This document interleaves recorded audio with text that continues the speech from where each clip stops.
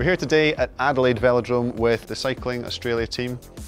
It's a massive year, obviously, for Australia with the Commonwealth Games in their backyard. How do you prepare for that as a team? Having a home games is always exciting and everyone gets around it, everyone gets excited and there's always more energy about it. The passion for the country is something quite special. I think it's something which we need to harness and really use as our own sort of performance enhancer. Why did Cycling Australia choose to partner with Science and Sport?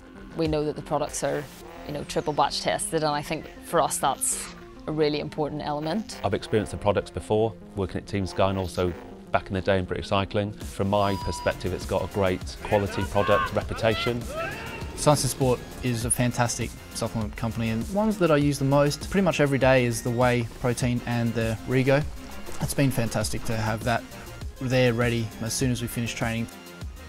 Nutrition's vital. I think that's key. Taking that next step and in terms of being an elite athlete and striving for any physical performances, things like electrolyte.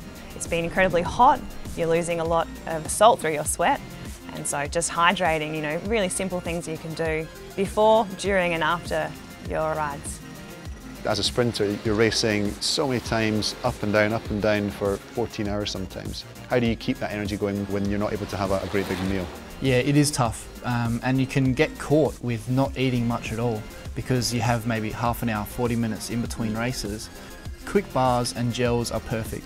And finally, but most importantly, who's going to get more medals? Australia or the GB home nations? I'm going to have to back Aussies on this one.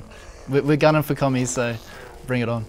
Yeah, Australia, definitely. I'm hoping to come home with a few gold medals. Pretty excited to have a big showdown this year on the Gold Coast.